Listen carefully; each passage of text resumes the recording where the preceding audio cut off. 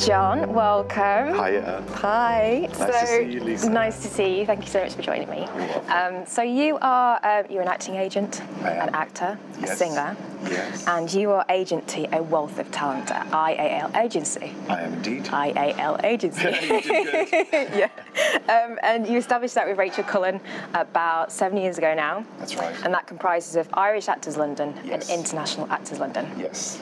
There we go. Okay. We've merged. Merged. Yes, so we're pretty much International Actors London, like on the whole now. Yeah. Why did you start the agency? You're about 7 years old. Why did you start it, and what's your experience been so far? Well, first of all, I didn't start it. Rachel started Rachel it. did, yeah. You joined pretty much straight away, didn't you? Yeah, I did. I was in it yeah. very early. Actually, there was 3 of us at the early stages. But the reason I started, and we started the agency, was because, we were both immigrant actors.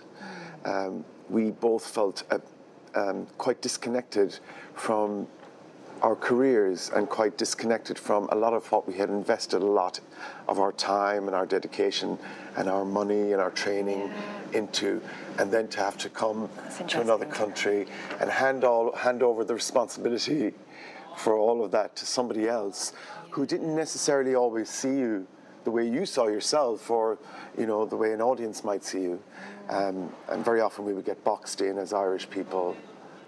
And so, but most of all, we felt disconnected from our careers.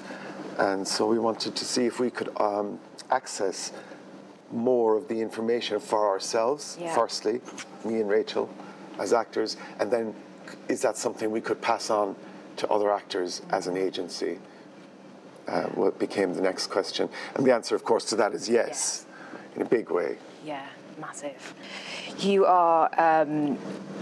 I think very much a modern agency, aren't you? Yes. And you've, evolved, and you're very, very successful.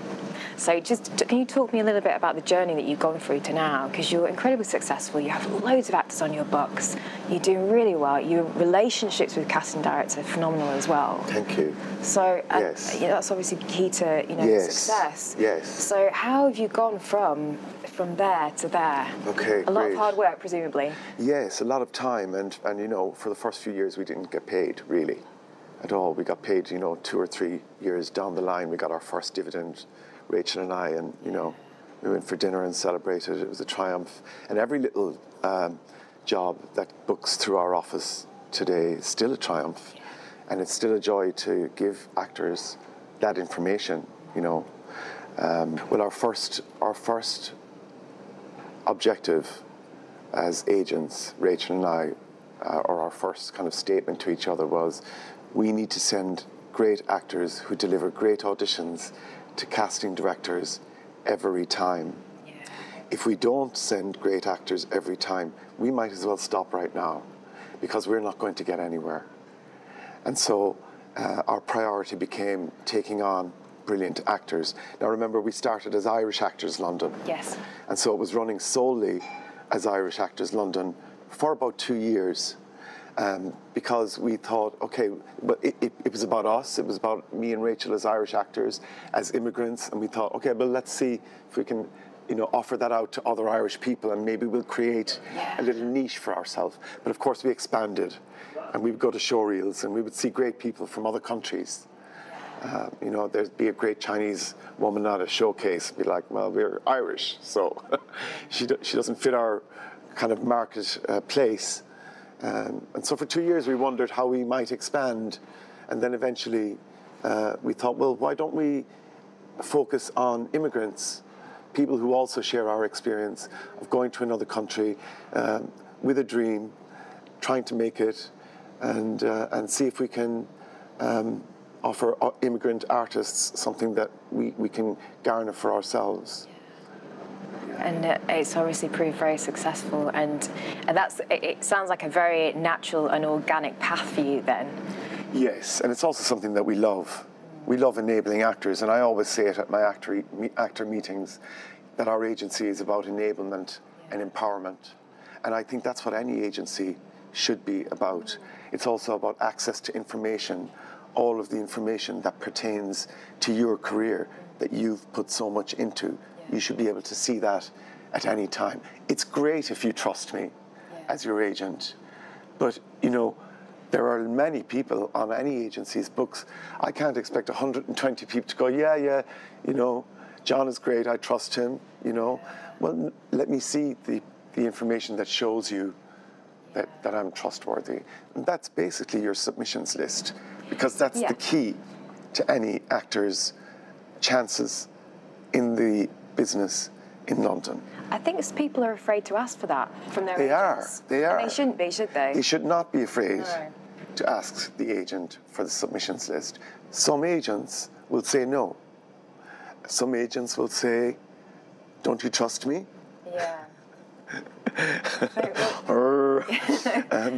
And some agents, like us, will say, yes, I'll get that to you by lunchtime. And copy-paste the list, send it by reply, and that takes about 20 seconds. And that's your job.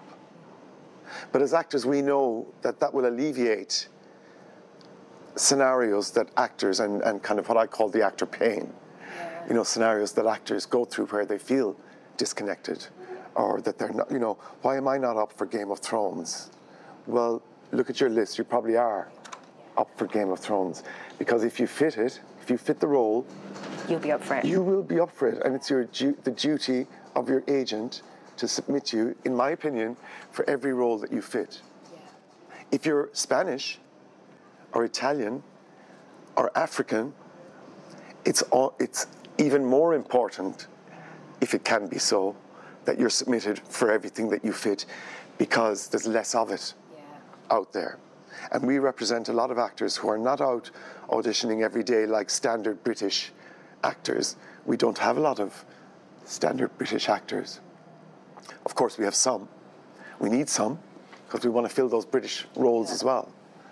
But we try to focus on Brits at our agency who have other qualities, other languages, certain specific skills, connections to other countries. We basically have an open book to take on whoever we want, whoever we like. That's nice. Yeah, we have to like them. That's really important, isn't it? I think so. Yeah. You know, if you don't like somebody, and we don't go around not liking people, you know, we're not going to help. We're not going to be inclined to help, and we do want to help. Your relationships with your actors is so important, isn't it? Very important. Yeah. It's important that actors feel that they can have all their questions answered, especially younger actors, and especially immigrant actors who maybe English isn't the first language. You know, it's important that you respect their impetus, their desire to be creative, and their artistry. It's a courageous thing to be an actor, you know. Oh gosh, I know. Of course, you are an actor, as I am. Yeah. But it does. But you know, I meet actors every day. I usually have a meeting with a new actor 3 times a week. Wow. Because you probably already know when you see the show reel, you get to feel of who they are. That's right. Sort of, Yeah. So show reel is so important. Show reel is so important. Show reel is everything. Yeah. It's far more important than the showcase. Yep. Don't be freaking out. Actors, can I tell you, as an agent, don't be freaking out so much about your showcase. If you are, you know, if you're one of those people who thinks it all depends on this one day and this one performance, it doesn't. Make your show reel brilliant. Because that's what people are seeing all the time, over and over again. That's really going to catch the attention, isn't it? Well, that's number one. That's what's going to get you an agent. Yeah. Because an agent is going to watch your show reel from start to finish. Yeah. All 3 minutes of it. Yeah. Which, actually, casting directors probably won't, do they? They'll watch seconds of it. Well, here's the thing. So, the function of your show reel is to get the casting director off that page as quickly as possible with a yes. Yeah. Don't you think? Yeah. Doesn't that make sense? That makes total sense. Yeah. So and if you think about it this way, a casting director has, we guess, but because I don't know a lot of casting directors that well, we guess that they have thousands upon thousands of submissions for every role. And so they're up and down the screen, the actors are up and down the screen. So you want to get them off your page as quickly as possible with a yes. So keep your best scene first. Make your show reel as if it's a movie production. You know, in terms of quality. in terms of production quality and production values. Don't sit just like two of us here today, even though this is perfect for what we're doing, on a couch with a camera on each of you and have a big long scene with loads of dialogue. That's not how films work. That's not how TV works. It's a line here, a line there. It's a lot about your reaction when somebody else is speaking. It can literally be a couple of sentences, a sentence shot somewhere differently. You can go and shoot tiny little scenes and make something special. Yeah, it's very rarely in your professional life, unless you're, you know, an A-list like lead role in a movie, you know, that you're going to be doing 4 or 5 lines, more than 4 or 5 lines at a time, or in a take, or in a scene, you know. So yes, keep the production values high. Camera movement and stuff, editing, sound quality, all of those things are very important. You're not there in your showreel to prove to us that you can act. We'll know if you can't. You can see it straight away. Because we can see it within milliseconds. Yeah. So yeah, get our attention as agents. In other words, get their attention as casting directors, because this is a chain, isn't it? Actor, agent, casting director, director, producer, distributor. Yeah, absolutely. Yeah. All that kind of stuff. And you want to, you know, make an impact. So that, you know, make an impact with your scenes. Write scenes that suit you. If you're making your own reel. This is it, and we all have, even the latest iPhones are perfect for filming. Yes. They do HD. Yes. They're brilliant. You just get a little tripod, stand it on so it's stable. Absolutely. And of course, headshots are very important as well. Headshots, and I know we're on basics here for all of you actors, but there are newcomers everywhere.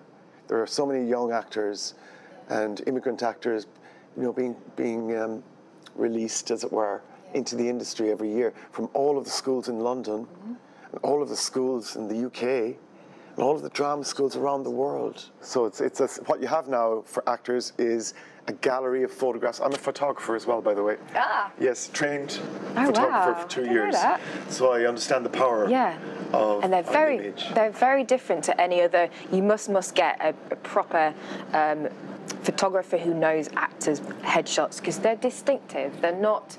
You know, your friend might be an amazing photographer, but they need to understand the brief. Exactly. The headshot, the composition, brief. The look, the function. Know, and that it should be very much you, not glamorous. That's so important. Well, I think there can be a glamorous shot. And I think the commercials, perhaps. Yes, I think for women, maybe more than men, because women tend to, you know, drag up a bit more, don't they? So, you know, men do too, but, you know, so but when you can have 5 shots on your page or more, so if one is quite glam, one is quite not, one is maybe the natural, everyday you, I suggest to the men that they wear a suit and tie in one of their shots so that you can evoke the businessman. Yeah. And a lot of the male roles that go out on Spotlight wear suits. And now here's the thing, and another shot should be the smiling shot. I call it the smiling shot with teeth. And, you know, that's what we'll use for commercials. Yeah. And for comedies, nice guy, nice gal roles.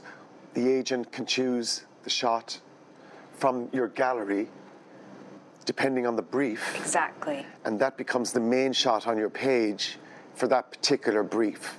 Which is brilliant. Which is great. Yeah. So an agent can get you a little bit closer to the door by selecting the right headshot, provided that you've given your agent a good selection of powerful, you know, shots in different casting briefs. So yeah, to sum up maybe, headshots, 4 or 5 headshots in different casting moods. Your agent can choose from that to get you closer to the door. Here's a myth I want to debunk. Agents do not get you auditions. This applies mostly to younger actors. Casting directors get you auditions. They're the ones who are Casting directors make the decisions about who to call in for an audition. An agent's job is to make sure that you're in the mix. Simple as that. When it comes to the really important stuff that we all love, the Games of Thrones it's not my scene, but people love it. Yeah. The films, the TV, the real acting roles that we do it for. Great acting roles in drama, comedies, and so on. The casting directors for those submissions are usually going to write in big, bold print on the breakdown, no calls, please. No emails, please. So it doesn't matter if you've got Idris Elba's agent or me submitting you. Yeah. The job of your agent is that you're submitted. And the evidence that that job is being done is on your submissions list. Good. Simple, isn't it? Really simple, yeah. So, my agent's not getting me anything, because you're going to hear that sometimes. I've felt that myself, and it's been true sometimes. And I know that the agent-actor dynamic, very, very important. But, I do hear a lot of, not from us, but from actors coming into us and changing agents sometimes. And, it's a valid concern. Is my agent doing their job? Again, that's evidenced on the list. Just in terms of casting directors, and you're kind of, it's important that you have a relationship or a connection with casting directors. Yes. So how has that kind of developed over the years? Because you are talking to them on the phone. I mean, obviously Yes. not for every role, but Correct. So how's that kind of grown over the years? When we started our agency, people like Lucinda Sison or Nina Gold, let's see, Gina J, people like that. The big people, top. the top Premier League people. Dan Hubbard too, but I know Dan, so he's, we thought, okay, well, these are the people that we need to get our actors in front of. Yeah. And so when their breakdowns, but this applies to all, we try to submit accurately. That's very important for agencies too, because a fraction of all casting directors' submissions will be incorrect from agents. And that's not going to help. 2-3 years later, we've booked, first of all, small jobs at one office, another job in another office. Oh, so-and-so's got a Game of Thrones job. And it snowballs, presumably, then. And it rolls along. Suddenly, we're back at your office again. So now we're 3 jobs down the line. Yeah. We've talked about 3 jobs together, or we had a young guy on a big Disney show, so we were talking with Brina at Disney daily. Yeah.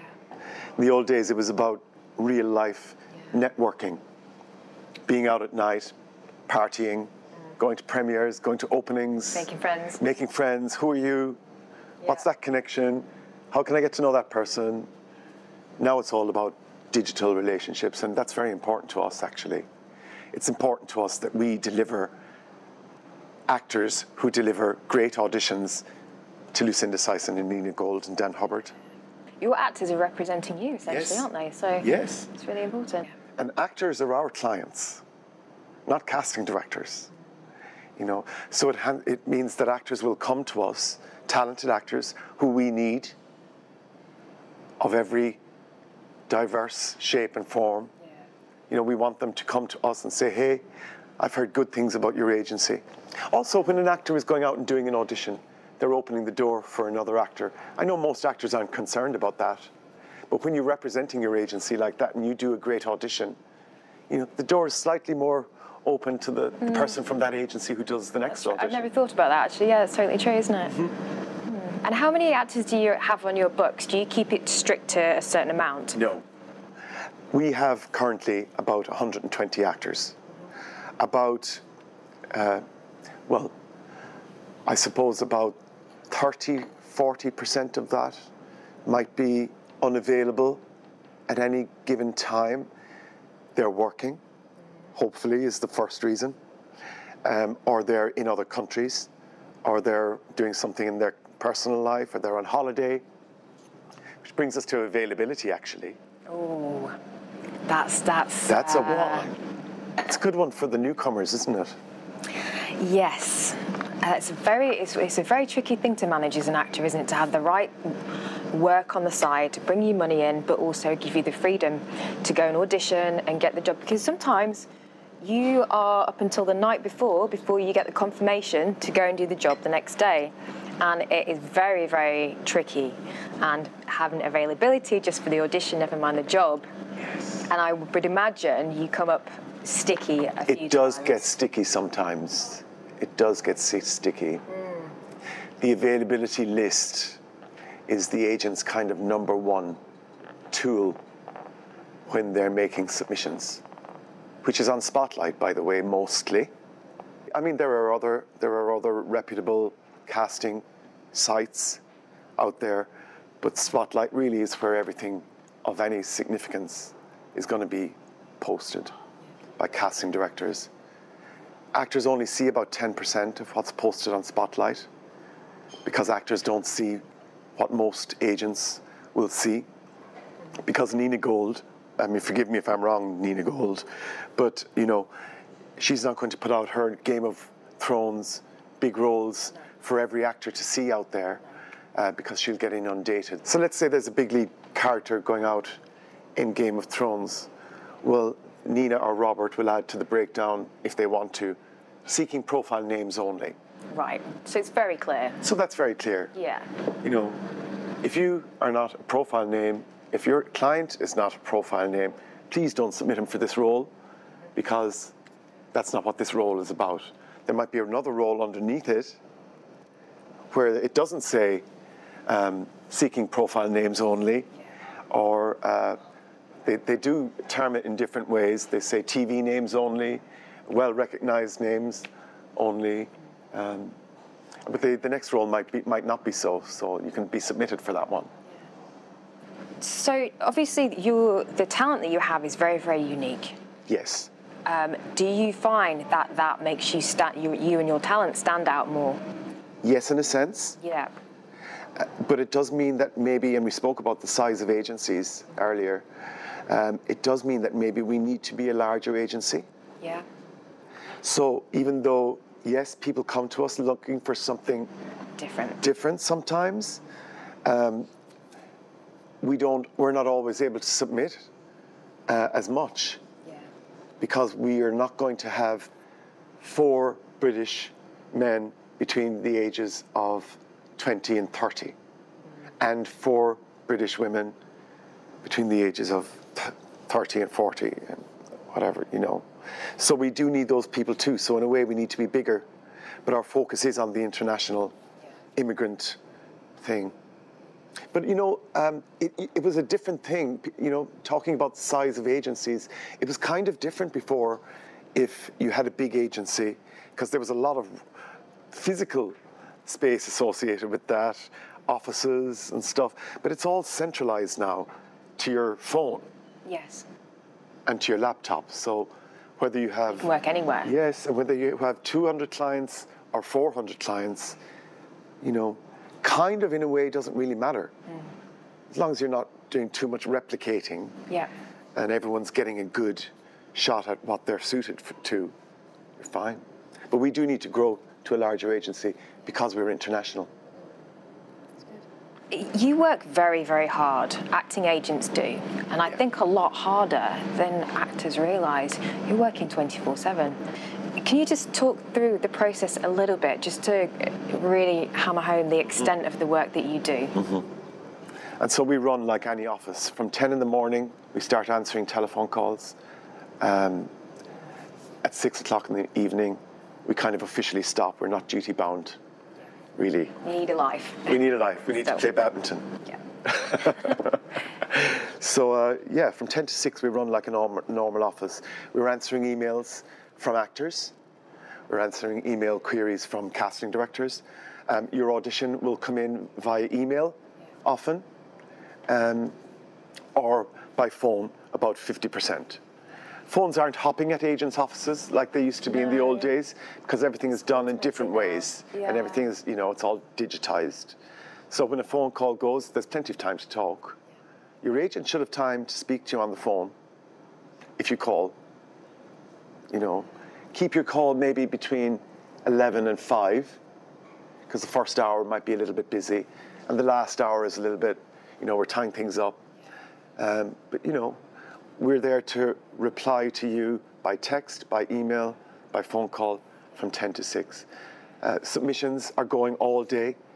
Some casting directors are putting out submissions at midnight. Yep.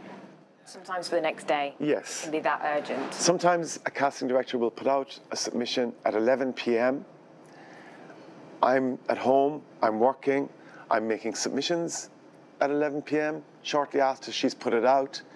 Sometimes it'll happen that she'll send the email to call the actor in before 12, within the hour. She, I say, because many of them are women. I think most casting directors are women, do you think? I think a larger percentage are. I think a largest percentage might be.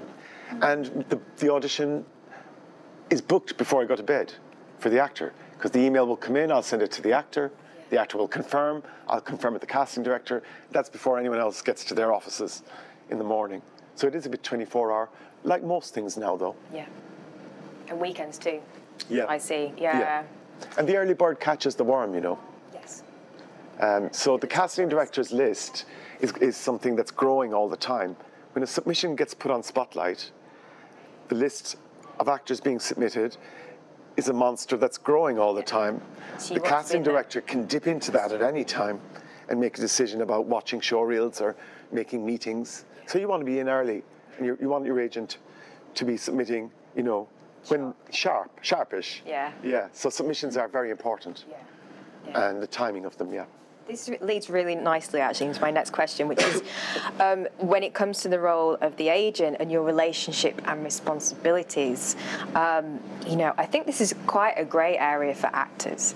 What level of relationship should they have? How much can they contact them? Who's responsible for what? Can they still go and contact casting directors? So I just wanted to, I think maybe it varies depending on the agent and the individual. So just wanted to get your thoughts on this as well. Well, because I'm an actor myself, I understand how actors are feeling, or have a sense of identification with the feeling of disconnection that can sometimes happen, but also wanting to have very simple questions answered, and it's not very difficult. So we always believe in handing over information and giving actors everything they need. It's fine to call your agent between 10 and 6, or to text, respect office hours, and weekend hours, but we're reasonable, so if it's urgent, obviously we need to talk.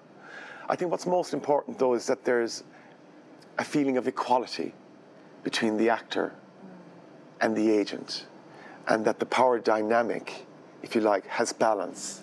Yeah. And that we understand, yes, we have an arrangement. If I help you to achieve this, then I'll get rewarded, financially, and that's what it's about. Power dynamics in the industry, that's a whole... It's massive, yeah. That's a big current issue.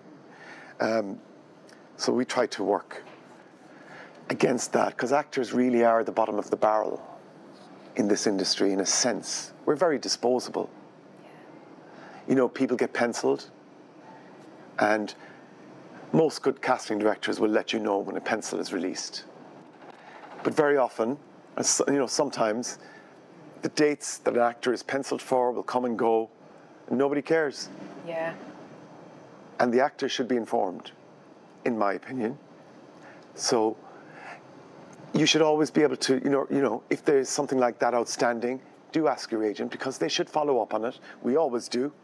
How much do you help shape an actor's career? How much do you advise them on maybe the types of roles that are suitable for them, what perhaps isn't right? If they're doing comedy, let's focus on that. How much are you kind of going? Well, here's the thing, though. You kind of have to be different things to different people. You know what I mean? I didn't realize that until I became an agent, of course. But an older person might need something very different to a young person from Italy. One person might need a little bit more mentoring. Another person might need very little, except the dates. Yeah. They've done it before, and they know what they're doing. They know exactly what they're doing, So you have to be different things. So we try to be what we can, I try to gauge personally, when I take on a client, an actor, what does this person need? What are my responsibilities to this person? What do I need to know? What do I need to find out about this person's talent and what they have to offer the industry? How can I leverage that and give them the best shot that they can have? That's quite a responsibility. It should be taken seriously, in my opinion, because people have put a lot into it, So that becomes a duty. Make sure that this person is submitted for everything that they fit.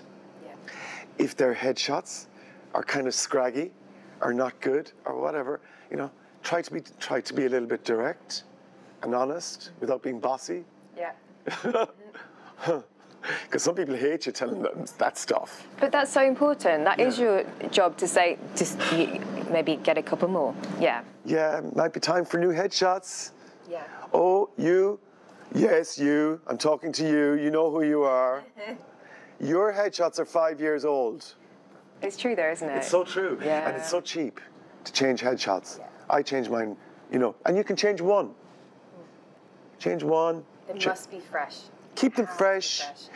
Sometimes Rachel and I think, sometimes when you have a new headshot, a fresh look, you sometimes look like a fresh new person. And that can sometimes be useful as an actor. International actors who don't speak English as a first language need to maximize their skills and the tools that are going to help them to get roles that aren't language necessarily based.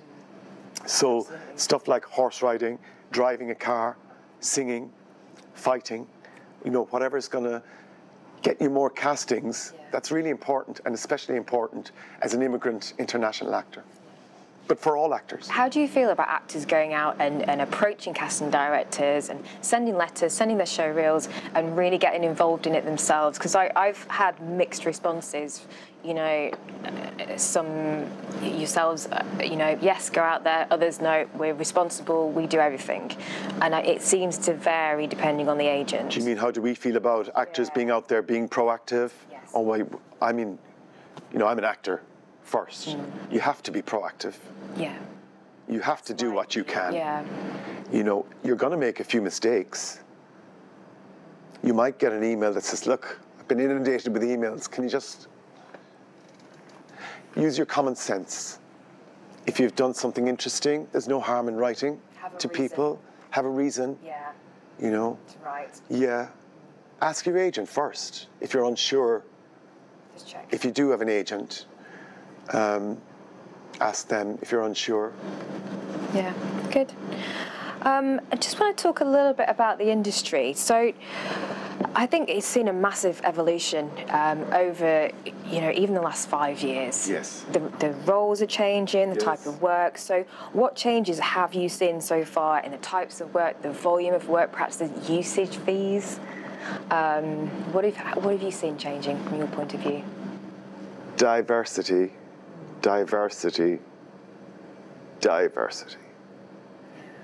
Thanks be to God, because it is so overdue. Well, I'm talking decades overdue. This industry is very much having a moment, isn't it, of self-examination. And there's been a lot of stuff that's been nasty and oppressive, exploitative.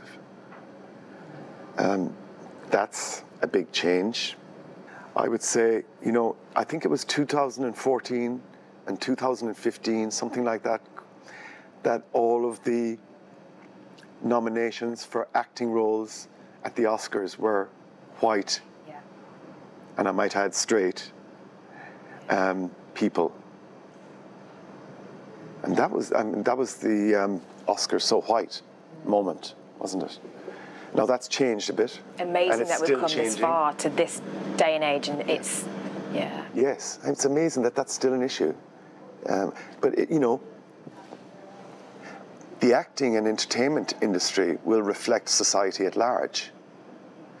and society at large is a straight white male-dominated world still. So the industry is going to reflect that. Yeah. It's changing because the world is changing, and it needs to change. Frances McDormand had an epic moment at this year's Oscars. And I speak about the Oscars not because they're necessarily, I mean, I'm not a great awards, fan of awards, business, any of that stuff, you know. But it reflects, it reflects our industry, and it reflects privilege. Our showcases, actors' showcases that I go to see, will reflect that, in that, and I mean this respectfully to everybody, most of the actors on stage will be white. And there will be a minority, small minority, who will be other than that. And I think a lot of people are taking responsibility for that now. And I think a lot of great changes are happening in casting now that encompass that. But it's so overdue. So I see that. I see a change in how women are being perceived in the casting world. Yeah. I see a change in how queer people are being portrayed and received in the casting world. And that's all very good. I would say it's still not enough, but it's good. This is the thing, the casting breakdowns come through and it might say boy next door, girl next door, so they don't want a model, but you still find sometimes they are casting that model person. Correct. Also, it might say, you know, on a casting breakdown, there's a little section which says appearance, and then it could say white, black, a combination of, or it could say white, black, Asian, or it could say any, meaning anybody of that age and gender can be submitted for that role. So if it says any, sometimes there'll be reference pictures attached also. Sometimes more than one, and sometimes all the reference pictures are white people. Yeah. And that is a little frustrating for me, but I still submit. If it says any, I will submit any. Race. It's a good time to be a young actor, I think. It's an exciting time to be a young actor, or indeed an actor of any age, but you know, change is afoot. Yeah. What are your thoughts on low-paid work? I know some people are very much against it, but I guess it depends what you're getting from it. Yes, I agree. I think sometimes we have to do low and no paid work. I mean, where else are we going to get experience? But, you know, keep it within reason. I mean, I've done a lot of fringe theatre myself, which didn't always pay. I don't do it now as an older actor, but when I was in my 20s, I did. My early 20s, when I came here to London first. You know, there's a great role going on in this fringe theatre. Oh. Let's see if I can get an audition for that. Okay, it's not paid, but someone might see it. But also, I'll get to play a great role, and I need to. So yeah, within reason, use your common sense. Have you had any instances where you've just going to kind of Time's Up, women having trouble, maybe going to castings where they've been asked to do something that's not nice, maybe they go on set and something's been asked of them that's not been agreed with you beforehand? Have you, I've had experiences where I've been uncomfortable on a job doing things, or, I'm doing something and I'm not getting paid right for it, or I've been put up for something years back that it is not right. And I know a lot of actors have been through difficult situations. Have you come across this, or do you think it just is not happening as much now? And obviously Time's Up is helping this. And Me Too, yeah. I have to say, as an agent, I haven't encountered it from my clients in terms of reporting back inappropriate scenarios that they've encountered in their audition lives. Yeah. That's not to say it doesn't happen. I'm sure it does, especially to women, I think. But There's been, it's in the breakdowns as well sometimes, I mean, there was a movie made a couple of years ago called Nymphomaniac. Yeah. And it was a requirement, as far as I remember, that anybody who was to be submitted for the role would be prepared to audition nude. Yeah. Do you remember? Yes. Okay. I remember the film. Okay. Yes. I haven't seen the film. I haven't seen it, but and talk of the auditions yet. Okay. Right. So that's in the cast. That's in the. That's not in an audition scenario. That's like on paper, as it were. You can't audition for this unless you're prepared to audition naked. So what do we do as agents then, and how do we feel? Yeah. I mean, I know how I feel. Big director. Big director. Does that make it right? Does it? I don't think so. I don't think so either. What did I do as an agent? Okay, I sent an email to all of the women with the breakdown. And I asked, please, here's the breakdown for this movie by a well-established, important director. Would you like to be submitted? And so it really is the actor's choice then, isn't it? And then it's the actor's choice. Yeah. And so there was 2 or 3 who were submitted, who came back to say yes. They were submitted. One was asked to audition, and she bottled out. Did she? Yeah. Yeah. Awful. I think that's abominable. Some people would argue that it's, it is who we are. Being nude is part of life. It is. And it's a beautiful thing. It is. I guess it's the way in which it's done, and I guess in the way in which it's filmed, and if it's how it's managed, I guess, by the producers. It's the abuse of power, first and foremost. Secondly, only one person will play this role. How many people are you going to audition for it? They don't need to see you naked at the audition, do they? No. You don't need to see anybody naked at the audition, number one.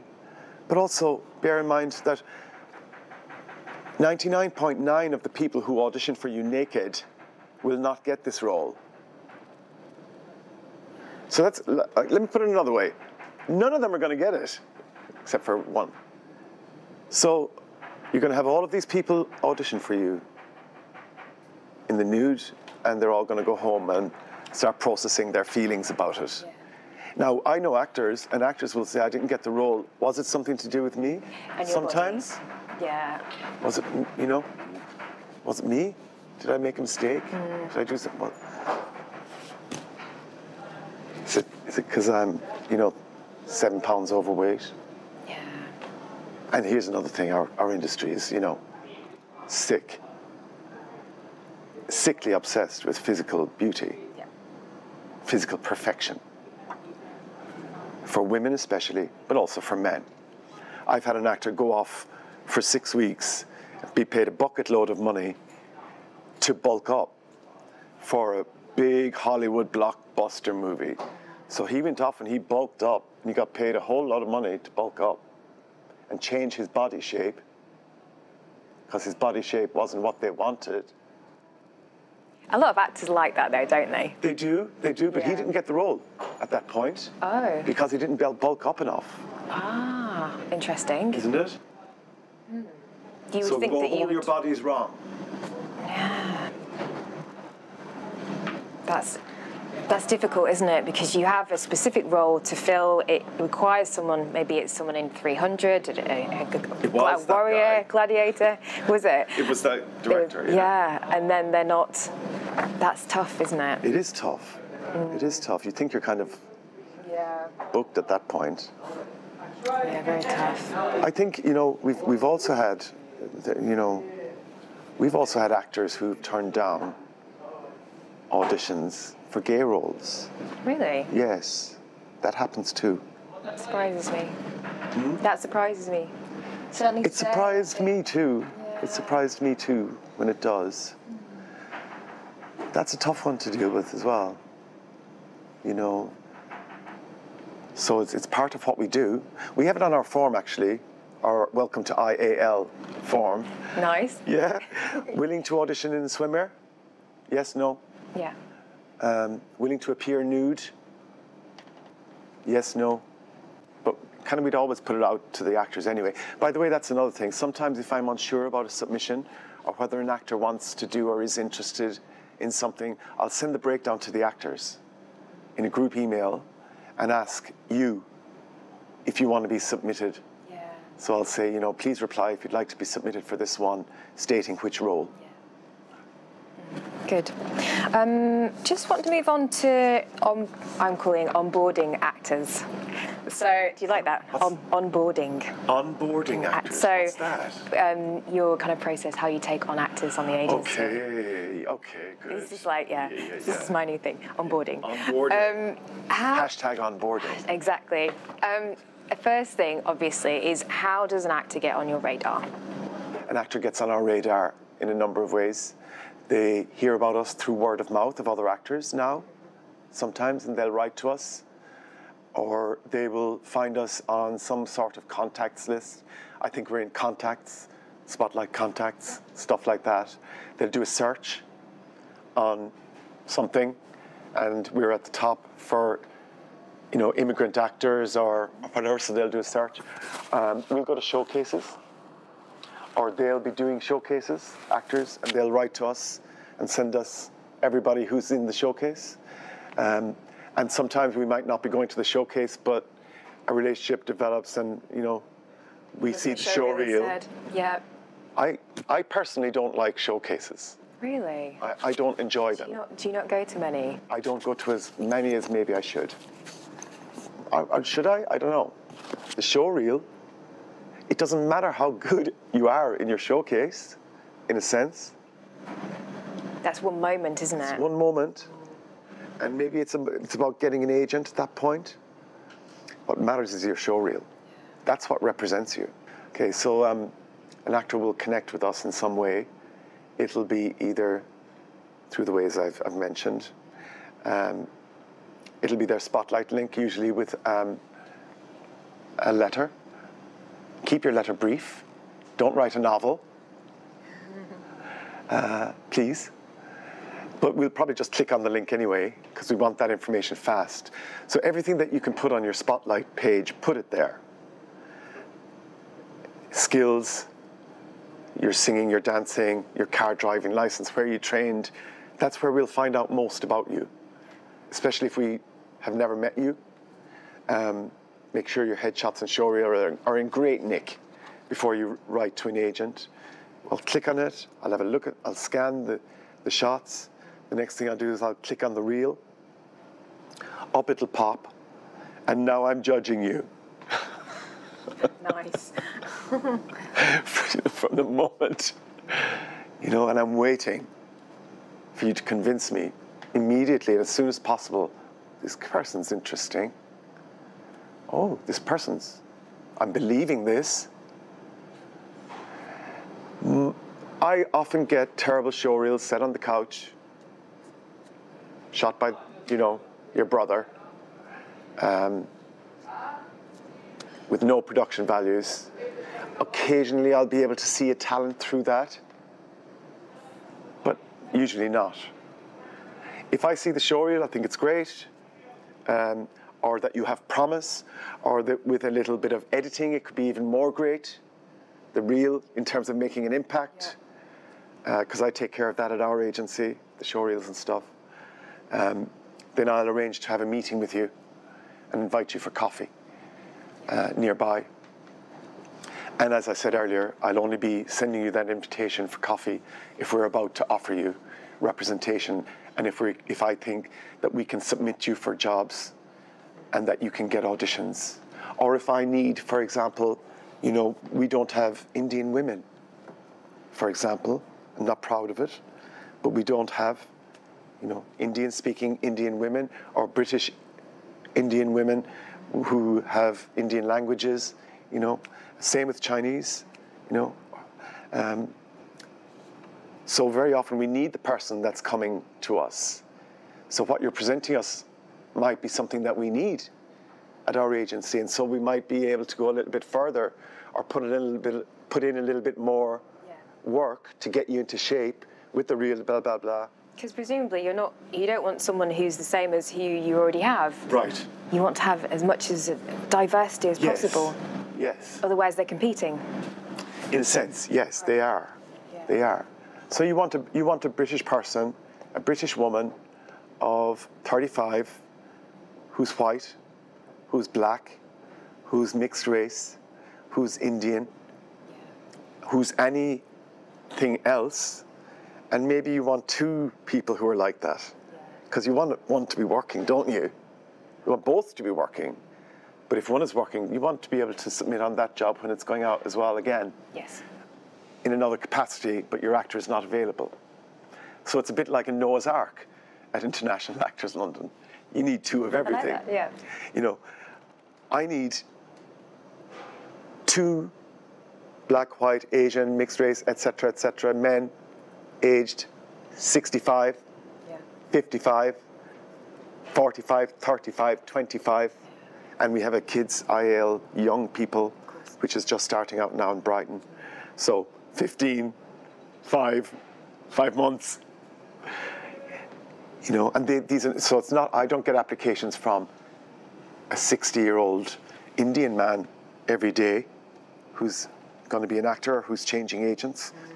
When I do, I need to pay attention. You know, I get applications from 25-year-olds every day, and I love and respect anyone who chooses to do this. But it's flooded. That's one thing, actually. You know, each year, thousands of students are coming out of drama school and they're all the same age. Yes. And presumably that's the point that you're you know, letters that you... How many letters do you get on a weekly basis? Emails? Emails, not that many, about 20 applications, 20 new applications. And presumably as soon as it's that time for the drama schools, it must go up massively. It does. But that's a very confusing time, actually, because actors have a lot of meetings sometimes. You know, sometimes an actor might have 3 or 4 meetings with agents. And so you're just waiting to hear back from them whether they've chosen you as an agent. And we get rejected too. Really? Oh, yeah. In lots of ways. Yeah. You know, by casting directors, it's not our client. You know, the actor doesn't want to join our agency, even though we had a great meeting. They're going to go with somebody else, which we understand because it's a kind of a minefield out there, the agent-client thing, the agent-actor thing. It's hard to navigate that. If you're 22... Who do you go with? What's the best route for you? Yes. Do I go with the fancy, glittery guy? Or do I go with this guy who my instinct tells me is working really hard? The top agents are not always the best choice because sometimes you can get lost in the crowd. I think so. I believe so. It's not always what you would think is the obvious choice is the best choice. That's right. Or you might get disposed of after a time. Yeah. So if you haven't booked in a year, you might just get disposed of. Forgive me for being so kind of callous in the language, but that's kind of how it is. It can be that harsh. Now, at our agency, that would never happen. Because when you've joined our agency, we've already been through that. We're not here for you to feel insecure about your standing in the industry. There's enough of that. An agent is here to make you feel okay, in my opinion, to make you feel safe. And support you. And support you to have your back. Yeah. And not to say, okay, well, if you don't book a job within the first 10 jobs, then I'm going to be looking for somebody else. Because the 11th one could book, and then you might get the next 5. Because work breeds work, and work breeds confidence. Are there any kind of key things that you consistently see with actors that frustrate you? Yes. Would you like me to share them with you? Yeah. Be bold, be brutal. This is what I feel. You know, agents are not your secretary.